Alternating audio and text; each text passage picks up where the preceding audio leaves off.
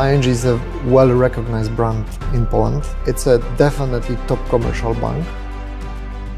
Technology is the business, it can be a business, and I think CIOs generally, they've done a fantastic job when it's coming to the developing their kind of leadership capabilities, both on the understanding the business, but also taking the technology and translating it to the business. CIOs actually can be and are equal partners to the line of business. If I look back like 10 years ago, you would probably rarely see any CIO being in the management board. Now, if you go through the management board of different banks, you probably will notice that most of them are actually in the management board. So that means something. That's a huge, huge transformation.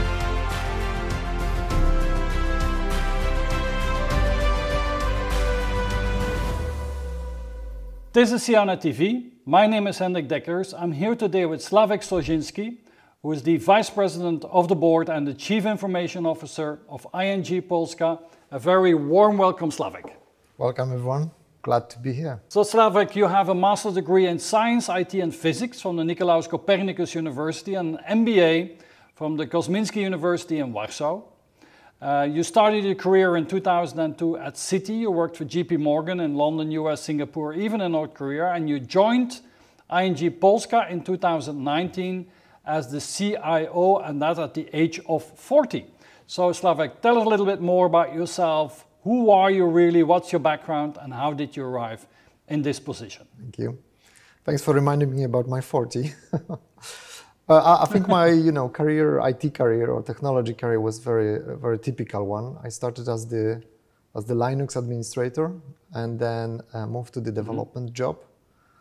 And but I was always interested about how technology can change the business and change the world basically. Obviously, when you're young, you're looking for a big purpose on that front. And my first job was with Citi when I was the information security officer at the local bank level. I was living in Warsaw. Yep. And then I thought okay, maybe it's time actually to learn a little bit more about the business language. So the great opportunity arrived as being the technology auditor in London. So I moved there. And the great value of that was actually that I was able to leverage my technology knowledge at the same time to use the translation into the business values. And that was the first thing that I learned very deeply from that perspective that I'm still very leveraging at that moment. And after that, I was living in different places. I was in New York. I was in Singapore. I had, as you mentioned, Peter, I had a little incident in North Korea as well. And then I come back to Warsaw when I end up as leading the shared service and establishing and leading the shared service for the JP Morgan. At that point of time, JP Morgan was looking to opening the global shared service for the firm, and the market was great. It's still there, obviously, and that's how I end up back to Poland. And after some time, I decided that it's time to come back to technology because it's my passion by design, I can even say. And then ING Poland was looking for the CIO, so I signed up. I was successful, and ended up as the board member and the CIO here. And a very natural. ING in Poland. What is it exactly that ING does in Poland? Now, what is it that ING does really, really well as a business? I think first of all, ING is a well-recognized brand in Poland, not just Poland, but Poland. It's a definitely top commercial bank, and it's running a three line of business. So one is core, which is our retail business, has a business banking business, which is basically for small, medium kind of companies, and then has a wholesale banking, which is for the large corporations, international one. So that are the three business lines that constitute the core of our strategy, and obviously on top of that. We have a number of corporate functions which are supporting that three line of business, which technology is one of them. And if you look at banking in general or ING specific, what are the most important business challenges in the organization today? I think there's a number of them. Since probably last 2 years, we can easily observe a number of black swans, what we call it. So everything started with pretty much with pandemia, which completely changed the way how we operate. Then obviously the geopolitical changes happened, still ongoing, obviously, very sad ones, but has a very significant impact on local market. 3 million Ukrainians in Poland. That's a huge workforce and obviously refugees population. That comes with inflation, increased inflation across the world. That comes with a significant number of regulatory changes in the banking sector specifically. So number of challenges, it's a big one. Business-wise, I would say, further digitalization of the business, making sure that, the kind of remote banking is fully possible on the market. And obviously making sure that the banking sector is very resilient to the changes that are happening. That's the kind of top priority from what I'm looking for at this moment. Okay. Now, I wanted to first dive a little bit into your big transformation, the core banking transformation program that you're running. Can you tell us a little bit what the challenges were when you started at this program, and can you describe that program? Absolutely, yes. We call the program Next Gen Core Banking Program. Although it's not just a kind of replacement of old monolithic legacy core banking system, it's actually full re-architecture of the bank. So we're basically building a new bank with a number of changes, which obviously the car needs to go on, and we're changing the different parts when it's going. It's by design, it's a difficult challenge. I think what we're trying to address is, first of all, that ING is very well known for the agile practices, and we have a very good business model and operating model where sometimes the technology can be a bottleneck, because we want to make sure that our tribes are completely independent from each other and able to work between each other as a mini firm in the big bank with their own revenue, costs, platforms, etc. And when we do change, the change is happening in the form of kind of contract between two tribes. And that's because we have the core banking, which is monolithic. It's very difficult to manage at technology level. So that's one. Second one is that you know that very well, that the generally banks have a massive problem with delivering the changes which are not seen by the customers. So basically all the platforms are available for the customer, and I'm kind of divided into two things. One is the planned change, when you basically tell the customer, we have to do the key changes, we have to shut down the system for time being, so you will not have the access to the system.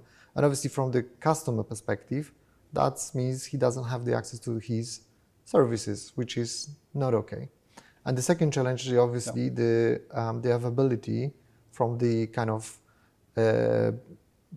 issues happening. Sometimes they happen, and that's causing sometimes unavailability of the systems.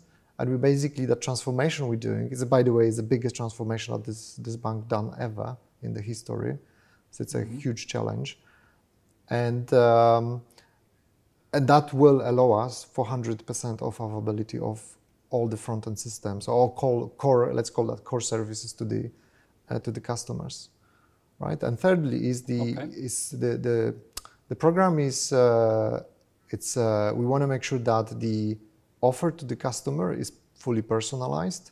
So it's not just when you segment the customer and you're giving them a group of customers a specific offer. We actually want to make sure that the customer will be able to manage the product, the banking product that he or she needs, in the form of parameters displayed on the front end, and tweak the offer to himself. So that's kind of three key objectives for that program. Massive change. So the challenge was to get rid of the legacy, and to put in place a much more agile system, and also to be able to better serve the customer. Yes.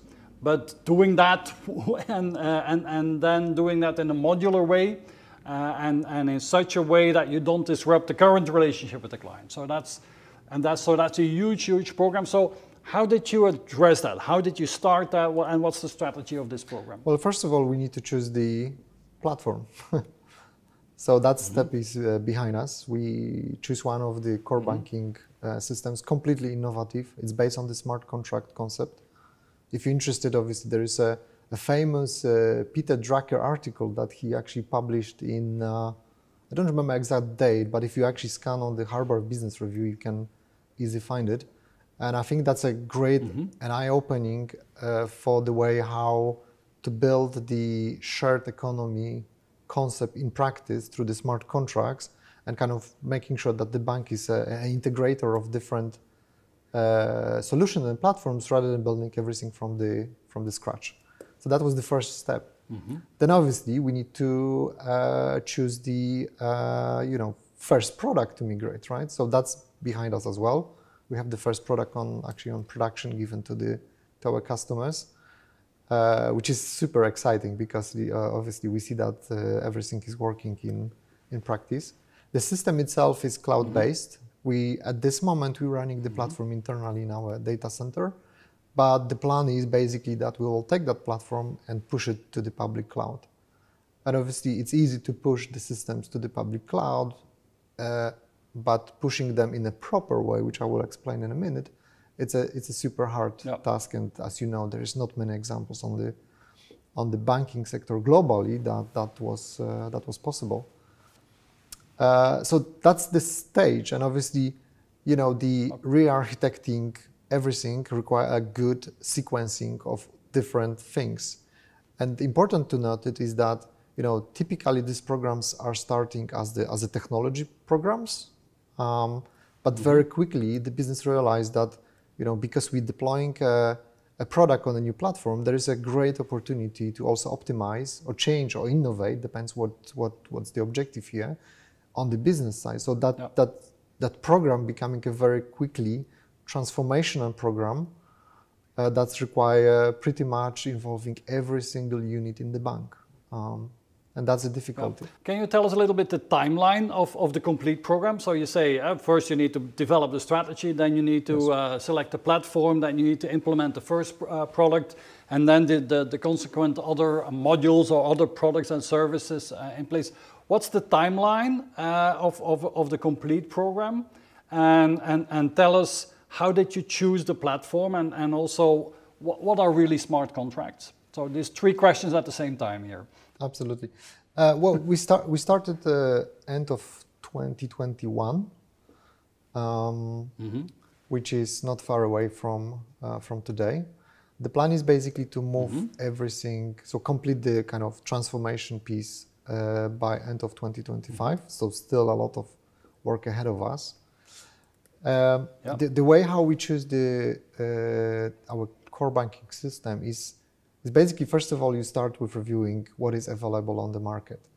And there is a number of traditional core banking systems, and there is some systems which are obviously trying to tackle the core banking challenge completely in a different way. And we actually decided to go this different route, different meaning that it's a more risky route, obviously, because we're actually going into some direction which we don't know everything from day one, and that's the challenge to manage. But at the same point of time, it's giving a more benefit to the customers, and we all here to serve the customer and being a good for customer, and that's something that we want to make sure that is happening on a daily basis. So putting the customer in the front of everything what we do. Smart contract, your third question. Smart contract is a kind of concept that is allowing the full personalizing of the offer, and actually the product is developed by the business itself. So basically, in order to develop a smart contract, you only need some basic Python skills to deliver that product. So obviously it's done together with technology. but we want to make sure that the product managers and the squads and the tribes we're working together with, they have the ability to fully innovate on that product and deliver that many releases of that smart contract in a day if they need. So that's basically the concept, and it's like a little container inside the big platform. So you can basically, build as many smart contracts as you want on the platform. So you have made a brave decision, and you have selected a pretty advanced and intelligent new core banking system, a platform, and now you're building on top of that. So that's completely different than in the past, where a bank would start from scratch and develop everything themselves, right? Yes. So what's the advantage, the disadvantage of going with the platform? Well, it's a greenfield project to some extent, because we're convinced that this is the right strategy from going into that direction. And advantages we already, I think we cover it about these 3 objectives for the customers. Disadvantages that there is a certain areas that we don't know yet. So we're actually discovering that together with the provider, who are helping us to build, both the product and the platform itself. And why the platform is mature and is used by a few banks already globally, then obviously ING is complex. ING is large bank, and ING has a large offer of the product to the customers, and those products needs to be reflected on that platform. So sometimes that's it's a very close cooperation with the provider to make sure that it's possible, and it will have to be possible, and the transformation that we're doing is done also timely. So there's a resources, time, budget-wise commitment to do that. Yep. So. And is this in the ING family in the different countries? Is Poland playing a leadership role here? Are you the first country to go with a platform if you compare it to other countries? And because typically in bank, every country will still have their own platforms, right? Or still have their own system. Absolutely. I mean, the bank did not take that decision. Obviously, globally, the bank did not take that decision to use that platform globally. That's assessment needs to happen. Obviously, we do this project together with our colleagues in the group. We're not completely separated from the group. We want to be part, and we are a part of the ING. So that's not going to change. Are we leader here? Well, we do the project, so we definitely innovating on that space very deeply. My objective is obviously to make sure that this program is a success, big success. If it's going to be leveraged for other countries, I don't know. That's probably not the stage to actually talk about. And tell us about the first products that you have delivered with this platform. What is the first applications? What is the first segment that you're serving with this? And what are the results so far? This is the loan for this is in Polish zloty. This is a loan for the customers.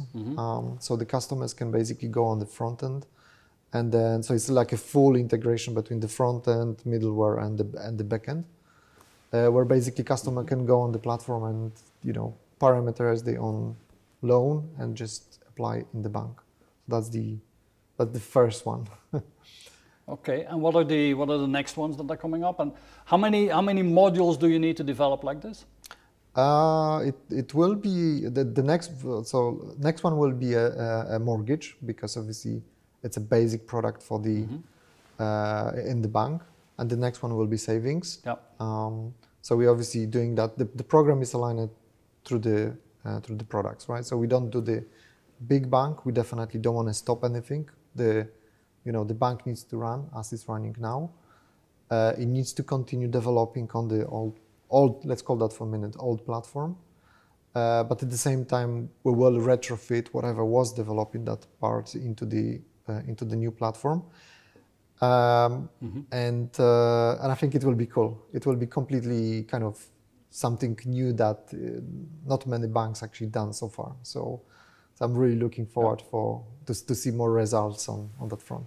And the way that you organize, you've explained me, is in a biz dev ops way, Yes. If that's correct. And one tribe takes ownership of one such product. Is that how that is organized? Yes and no. I mean, we have some tribes which are for the big large products. There's one tribe that is responsible end to end for that particular product. But we also have the tribes which are taking a collective, I would say, responsibility for such smaller, still very important, but smaller products together. And ING is obviously, yes, it's a full biz dev ops culture, and obviously operating model as well, and technology. So it's not something that we do agile only in technology. That's not the way how ING operates. It's definitely that we are together in that journey of delivering the product, and it's very important for the bank as well, because developers don't want to just develop a code, right? They want to see the purpose, right? And if they see the purpose, and purpose obviously is the customer happy face, let's call that for a minute, then obviously that's the best reward for us as the technologists. Another important aspect that you mentioned already is the migration to a public cloud. So tell us about that aspect of your program. So where are you? What's your strategy? What's your vision to go for public cloud migration? Public cloud, it's a very interesting actually topic in Poland, because regulatory-wise, I believe we were late compared to our other markets, particularly in Asia or US. And roughly 2 years ago, there was a new regulation upcoming, which actually allow a few things to be done on that front. So since then, we actually starting the program on, first of all, introducing the cloud first kind of principle in the bank, meaning that every single new technology investment into the platform or systems is assessed from the possibility of running that on the public cloud. Is it either the infrastructure from that we're running end-to-end infrastructure, or it's leveraging the SaaS solution? It depends obviously on the use case, right? The cloud program, the objective here is basically to move as much as possible. We basically, the bank is running their own two data. We have own 2 data centers, right?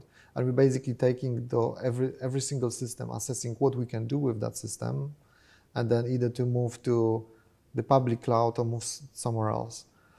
And I would say it's easy to move the application or your workload to the public cloud without business benefits, I would say. It's very hard to move in the proper way. And proper way for me means that, first of all, we're moving that workload in a cloud native perspective, meaning that we're using the open standards. We have to refactor the application in the way that it never depends on one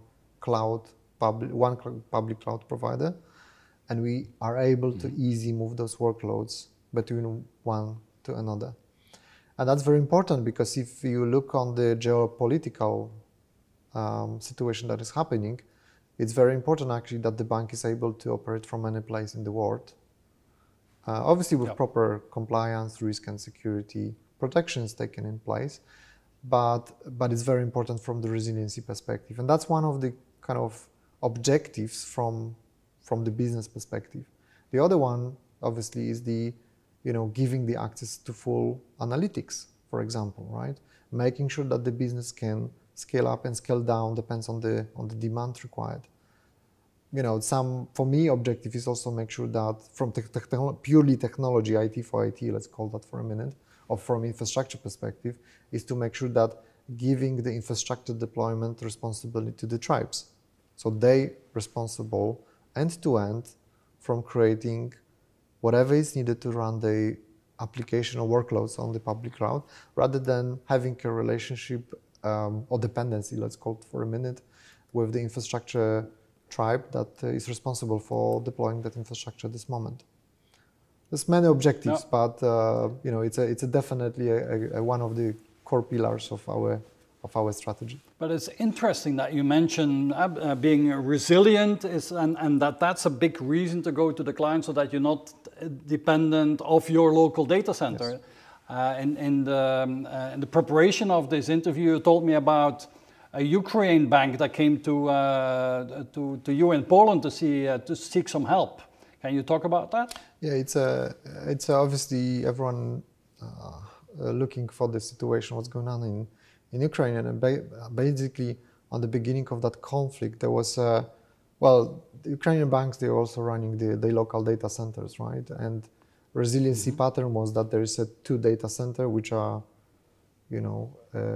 backupping the workloads between each other, but from the geographic perspective, no one basically looking on the conflict perspective, right? And having a tanks in front of your data center, it's a very tough situation to manage. So we had a situation where that bank came to through the local regulatory regime and asking for help, basically. And obviously at that point of time, we realized that, we might have a similar, hopefully never happen, but we might have a similar situation. So Slavik, in your cloud strategy, there's a lot of regulations around data and where data needs to reside, and data sovereignty and so on. How do you look at that? How do you manage that? I would say there's many regulations touching banking sector, many. And obviously data is the new oil, as famously someone said.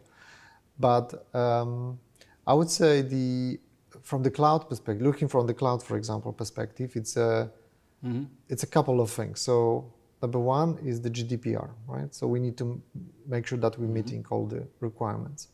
Second one is this. I would talk about the core, I would say, regulations rather than just all of them. Yep. The other one is that the local cloud regulation, which basically says that in principle, we should use the local geographical cloud providers data centers located in Poland. That's the second one.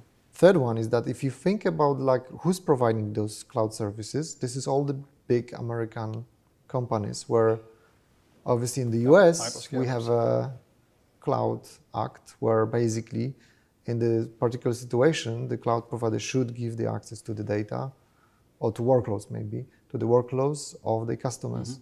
And obviously from the local perspective, regulatory perspective, that should not be the case. So obviously applying the proper security and encryption and making sure that the provider never has the access to the key, never has the access to the data, customer data, that's very important. And that's obviously top priority in that program to make sure that is happening. So, and obviously that's the generic regulations. But if you look on the sector regulations, so retail have a different regulations, might have a different regulations, wholesale banking might have a different regulations, trading might have a different regulations, right? So we need to all cover all of them to make sure that everything is met and we are not exposed to the regulatory scrutiny. So that's obviously primary objective. And do you have a target date on your radar where you say in that year I want to decommission all my data centers? It's an interesting question because obviously I mentioned that we're trying to move our applications in a proper way. So it's a tough task. It's a very tough task. I don't have a particular date yet. I would say don't know yet. We already started moving some of the applications, so there is a definitely success.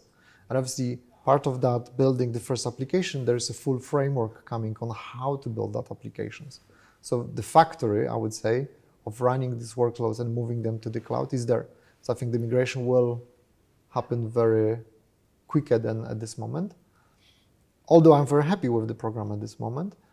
But we have to remember also about one thing. The bank has two types, just putting the very generic statement, the bank has two types of application. One is something that we're developing on our own. So basically we control a full destiny of that application. We can change the stack, we can change the way how we develop, we can change anything. And the second piece of the type of application is that we're taking the application from some external provider, right? And that's difficult sometimes because there is some providers which are very mature and cloud ready, I would say, in a proper way. Some of them are not ready and probably will never be ready. So we have two choices, either to keep that application in our data center or move maybe to some other data center, or just replace the application. And obviously, if you think from that perspective on how many applications the bank has, that's where the complexity is coming from. So, very difficult task. Let's talk a little bit more about your IT organization. So ING is the #1 bank, the biggest bank in Poland, if I'm not mistaken. Yes. So that also means that your IT organization is one of the biggest in Poland, I can imagine. So I understand it's more than 1,200 people. So how do you organize that? What's your IT operating model? Well, the operating model has a couple of principles. Number one, I want to make sure that all our tech talents are aligned to the line of business. So majority is there. The other part is what I call IT for IT. So it can be infrastructure services, it can be some process-oriented functions which are going actually across all the technology. It can be, all the corporate functions like HR or compliance or risk. That's something that it's very centralized because running that in agile mode, I would say, operating model, it will be extremely hard given that probably, some of the, for example, the reporting or financial reporting or regulatory reporting is exactly the same for all our line of business. So it actually makes sense to centralize them. On top of that, we also have something what we call the Center of Excellence, which basically is serving the technology services to the entire technology. Just give you the example. Enterprise architecture function will be run centrally. So basically producing technology standards, obviously together with the other technologies in the bank, but being responsible for that standard and deploying them across all the technology function, that would be the role to make sure that it's there, right? So the effective implementation of the standard. We have the functions which are, we might be focusing, for example, on learning and development. So we don't have a particular function that everyone running in their own tribe. We have a centralized function which is taking the holistic view of what the skills and competences for the future we need in order to deliver across the technology, across the bank, because actually in many cases it's delivering across the bank, not internet technology only. So so that's pretty much how we organize ourselves. Okay. So small sidetrack. Yes. The CISO and the enterprise architects, do they report into IT or do they report separately? They do report to myself, both CISO and chief architect. So it's obviously different functions because CISO is running a kind of mix of operational services from security perspective, but also the security standards definition, I would say. And enterprise architecture has actually three functions. One is the making sure that the technology strategy execution is effective, either through the KPIs or through the objective settings or managing what we call QBR, so quarterly business review, meaning that agreeing the kind of key task that needs to be delivered on a quarterly basis. Second thing is the enterprise architects, which are looking on the standards, setting the standards and executing on that standards. And the third function is a center of excellence or expertise to run the solution architects, which are basically delivering the technology solution to the particular business need. And that's the way how it's set it up. Okay. Let's talk a little bit more about your role. So you've been in this CIO role now for a couple of years. So you have things under control. You have this big transformation, next-gen core platform that you're putting in place, or a big, multiple-year program. So today, where do you spend most of your time? What is today fundamentally your most important role in the organization? Well, I have two hats. So first of all, I'm the primary, I would say, I'm the board member So I have a responsibility to co-manage or co-lead the bank together with rest of my colleagues in the management board. So obviously I spent a lot of time on, representing the company, attending different events, setting the strategy, working together with pretty much everyone to make sure that the bank is developing as we would like to. And then my second job is obviously being a CIO, so purely focus on technology and both from maintenance perspective, so maintaining as well as we can from what we have, but also delivering a new capability for the businesses. That's two different, I would say, things to manage. Okay, and if you look back, I mean, you've been in this business now for 20 years. The role of the CIO has changed dramatically. So yes. How do you look back 5-10 years ago and today, and maybe how do you see the role of the CIO evolve in the future? It's my favorite question. Because I strongly believe that, technology is the business. It can be a business. And I think CIOs generally, statistically, okay, they've done a fantastic job when it's coming to the developing the kind of leadership capabilities, both on the understanding the business, but also taking the technology and translating it to the business and talking through the values, talking through the building the proper culture, developing the people, etc. And so if I look back like 10 years ago, you would probably rarely see any CIO being in the management board. Now, if you go through the management board of different banks, you probably will notice that most of them are actually in the management board. So that means something. That's a huge transformation on that front. And I think the CIOs actually can be and are equal partners to the line of business. So I think that's the two key things that happened. Future-wise,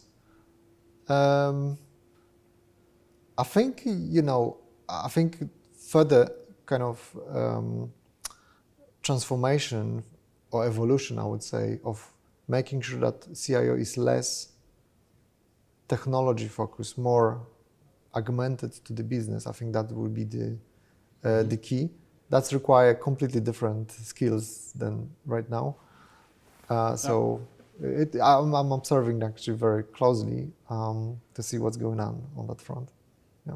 So, Slavik, for the last 10 years or so, people have been predicting that the CIOs will be the CEOs of the future because they know so many aspects of the business, they have their hands on everything, they see all the different processes and so on.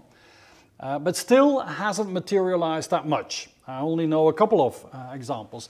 Do you see that happening more in the future? And maybe to bring it back to you, what's next in your career? Do you see yourself evolving outside of IT in the future? That's a complex question, actually. It's many elements.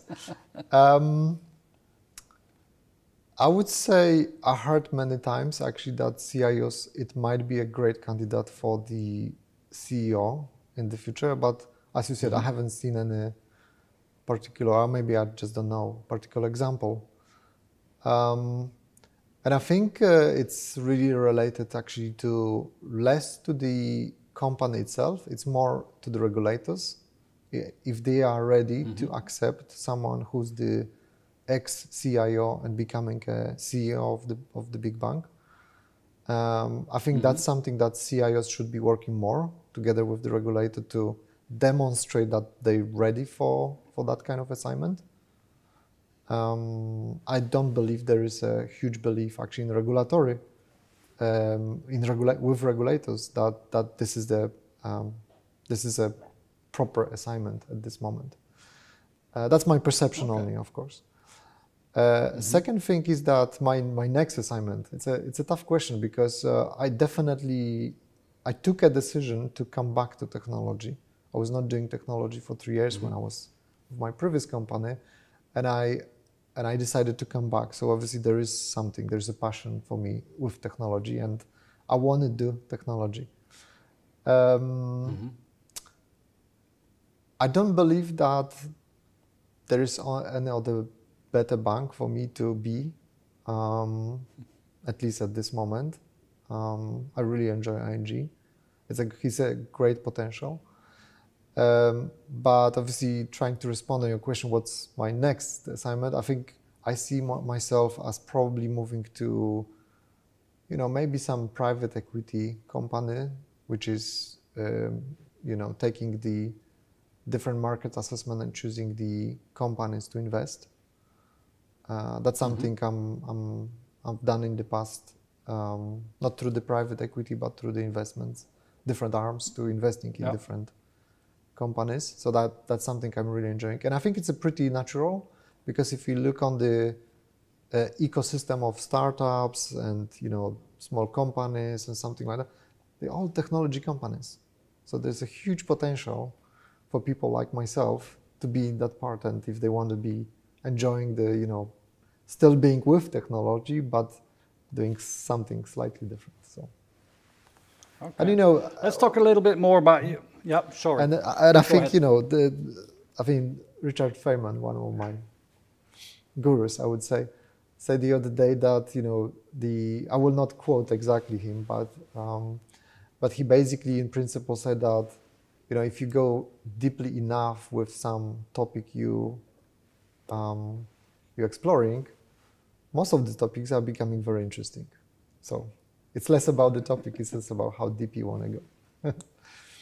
So Slavek, how can you be successful in managing more than 1,200 people? What's your secret for success there? How do you make sure that you organize talent, that you attract the right talent, that you make them successful, that you retain the right talent? What's your success as a manager? Well, I definitely, don't meet all my team. It will be very hard. I'm trying to know everyone, which is already a difficult task. But I think I'm rather, my job is going through the values and making sure that the teams know what the behaviors are welcome. Then make sure that those teams have an opportunity to demonstrate those behaviors. And the third thing is to make sure that the teams feel that those behaviors make sense. And that's my job. So that's when it's coming to the teams. When it's coming to leaders or managers, my job is to making sure that managers become leaders and have an opportunity to try and fail and learn. So I'm trying to build that culture just to make sure that there is enough trust and there is enough room so they can try different things. But my job at this point of time is actually create new leaders, so I can be, not be needed, because some other people can step up and basically either do my job or do different jobs on that front, right? So that's the key. That's the key to success. Yep. I would say. And let's talk about leadership a little bit more. So because management is one aspect, but leadership is probably more important to have success and to create value in an organization. So how would you describe your own leadership style, and how do you think people around you perceive your leadership style? What do you think they say about you when you're not around? Well, the last one is very interesting, because I'm actually running an anonymous chat with all my teams monthly basis, so they can come up with any questions they like, any feedback they like, and I strongly believe actually that the feedback is a gift. So it's not something that you should afraid, you should tackle and take on the board and either do something with that or change or adjust or continue, sometimes to continue, because feedback doesn't have to mean that it's negative. I think I'm giving a lot of space to my teams to try different things. I'm trying to give the career opportunities because that's very important for pretty much for everyone. Obviously, with the assumption that your own career is your own task, so you have to step up and be ready for the things and ask questions and go around and try different things. All my life I tried I think I've proven that I'm taking a reasonable, calculated risk to try different things, and I'm trying to actually, include that in the organization to make sure that people aren't afraid of trying new things. And I'm running a big transformation, so if you ask me what my people would tell me about when I'm not there, I think the teams or individuals who are looking for stability, probably they have a quite interesting comments about myself. But my job is to make sure that the banks has a best technology on the market. And it's a tough task. It's a very tough task given the speed of change, given the way, talent shortage on the market, great resignation that is happening, touching Europe as well. Yeah, so all these things, it's a great combination of things to make sure that it's somehow linked together and it's still working. Well, we talked about leadership. Let's talk about your personality, because I believe that success is driven by your personality, by your values, by your convictions, and so on. And you shared with us that your MBTI profile, your Myers-Briggs personality type indicator, is an ESTP. So that's also known as the entrepreneur, and that's somebody with extroverted, observant, thinking and prospecting personality traits. And they tend to be energetic, they are action-oriented, they're deftly navigating whatever is in front of them, and they love uncovering life's opportunities, and whether socializing with others or in more personal pursuits. And you said earlier that risk-taking, some risk is also fits in this personality type. So I'm going to present you with a couple of strengths of that personality profile, and you tell me which ones that you recognize and how you deal with that. So typically, entrepreneurs type ESTPs, their strengths are that they are bold, that they're rational and practical, that they are original thinkers, that can be very perceptive, that they're very direct and sociable. So how does that fit the bill for you? Well, first of all, let me start that my wife is a psychologist, so believe me or not, that Peter, when you send me the ask to complete that assessment, MBTI, I believe, yeah. That was... She was not happy. Well, it was not the first one, let me put that way. So since we were actually dating, I was completing some different surveys, assessments, etc. It's never changed. I'm still there. My wife is happy with me, so I guess that means something. No, I think the description fits very well. It has the consequences, obviously. You probably will cover the disadvantage as well in a minute. But I'm here to build the capability, and that's the core objective for me. Running what we have is obviously very important, and kind of I consider as a given. It needs to run. It's there. But where are we taking the organization into next step? That's the key, and that's what I'm trying to show pretty much to everyone. Like, don't be afraid of trying new things. Just do it. If you fail, that's fine. Just make sure that you learn. Right, that you don't repeat that mistakes, and that's very, I think, powerful tool, because that means that, well, you need to have enough courage. So meaning, deliver on your promise. When you say, do you do something, just do it. Make sure that it's happening. If it's not happening, just make sure that the proper communication is there. Do the replanning and different things.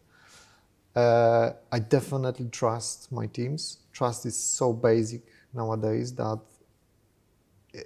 you cannot run successful large organization without trusting people.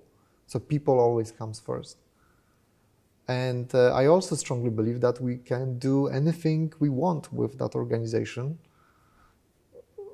as long as obviously we're not breaking the regulations, we're not deviating from the risk frameworks, and many things that the banks are impacted from that perspective. But we are a modern organization, right? We want, from one point of view, we obviously have this concept of tribe squads and many other things. Regulatory wise, that's require us to run a kind of old classical way as a pyramid of hierarchy, let me put our leadership or management. I'm very much trying to combine both of things, but the principles stick, right? Trust, courage, acting as the owner of the company, or whatever the role you're doing, you co-owning a piece of firm. So that's kind of the values I really looking for, and also if I see, you really admire. Now, reflecting on what you just said, I think I would agree. I mean, you're in a very interesting spot. With bank used to be very. I mean, there were not necessarily the environments with most innovation in the past. But nowadays, I think that has changed. There's a lot of innovation going on in banks, and they're creating platforms and collaboration with other companies, and their apps are very important, and it's an app that people use a lot. So there's a big opportunity nowadays, I think, for banks to reinvent themselves and to offer new services and new things to customers, right? No, absolutely. You know, I think what we as the technologies particularly not done well, not just to say like we're doing everything well. I think we should definitely work more on the kind of employee branding activities, right? Because banks are really interesting. Banks are really complex. Banks has pretty much any technology you can think of, right? And if you think from the young person trying to, looking for, first assignment, second assignment, or building your career, banks are great places. But many people don't know. I would agree. Many people don't know actually what's going on in the banks from technology perspective. They all want to go to Facebook and Google or something and go and work there. Yes. So let's go back to your personality. And nobody's perfect, Slavek, not even you and me. And so not even ESTP people. So weaknesses of the entrepreneur of the ESTP profile is that they can be very insensitive. They can be impatient. They can take too many risks, so being risk prone. Sometimes they're unstructured. They miss the bigger picture. Or they can be defiant. So which of these weaknesses do you recognize as something that maybe you had in the past and that you had to overcome? And can you give an example on how you worked on that part of your personality? I remember my wife actually gave me some great article some time ago. I don't remember author and exact research what was done. But basically, I remember one sentence where basically saying that whenever you're getting more senior in your job, your empathy decreasing. And that's something that touched me so much that I still have a little note on my LCD monitor saying like, remember about this. Because it's very easy actually to go into the, switch your brain into the operational task and doing many tasks, cut the communication. And obviously when you're cutting communication, you coming as someone who's very direct, very brutal sometimes. But that's not the case. It's just, there's so many tasks. There's so many things to do that you have to step back and just say like, hey, I have actually my team, direct team who can manage that. So that's giving them a power to do the things. That's important. At the same point of time, making sure that you explain why we're doing something. It's one of the core principles of, the question you ask about how you manage what's your leadership style and how you manage teams. Right? That's very important to explain. And I'm definitely not unstructured. I still have I'm using a great to-do application just because it has so many different activities that I need some up just to make sure that is there. And obviously pen for doing the notes is better than just going on the meeting and not doing notes because you're completely forgetting a month later what's happened there. So unstructured is definitely not something I'm there. But you absolutely, that description is very accurate, right? It's more about what you do with that weaknesses or disadvantages and how you manage them And obviously modern psychologist theories, and I guess research as well, is showing that you rather should focus on your strengths than weaknesses to compensate that. And as you said, no one is perfect. I'm not perfect as well. So let's dive a little bit deeper. And we talked about your management style, your leadership style, your characteristics, your personality. Let's talk about your values. You shared with us that you have 2 boys, 6 and 9, so still in primary school and some of the best ages that your kids can be. What are the values that you're passing on to your children? We have a lot of conversation actually about this with my family, not with kids directly, but kind of trying to understand what's meaning of life and what we appreciate as adults, and trying to give to our 2 boys. My 2 boys, actually, yes, you said the 9 and 7. They actually born the same day, just 2 years delta, which is quite funny fact. I'm trying to show them that follow your passion. That's number 1. So whatever you're interested and whatever you want to do in your life, try it. Do it. Don't be afraid. The world is out there. So that's one of the things. Have fun, right? Having fun is important in life. It's too many events that are not fun. So having fun is important in life. Obviously, love someone, because that will that's very important. And have a courage to basically to do whatever you want in your life and try it. That's the key, I would say. Now I can imagine that many good things have happened to you in your life, and you've built a lot of success, Slavek. But we all have our downturns as well. So can you maybe share with us one of the worst things that has ever happened in your life, and how you overcome that and what you learned from it? Well, I cannot say that I had some very negative situation in my life. I actually was quite fortunate if I compare myself to the other people that, suffer from different things. And I think one of my biggest kind of, from the kind of values perspective element, was that when you actually finishing the study, right, and then you're thinking, okay, what next? Or that's it, right? And then and that was the moment where I realized like what I actually want to do, right? So it took me actually some time to see that how to switch from the mode of like exploring the world and the science and different concept every day, and then I finished the study, and then okay, what next? The job is that's it. That's the end of the story for the rest of your life, right? So that was an interesting moment because it took me some time actually to find a job, maybe not a particular job, but actually particular activity that would translate into the job. That would be something that following my passions. So I never do the job that actually I'm not passionate about. That's my principle number 1, right? So if it's becoming boring, not interesting, maybe I'm not going deep enough, as I said before, then it's time for change, yes. In your life, what is it that you fear most, and what is it that you love most? I fear most about my family. I don't fear about myself. As you said, I'm 40, probably still a few years to go ahead. But no, but I'm more. My most fears are about family. That's the key.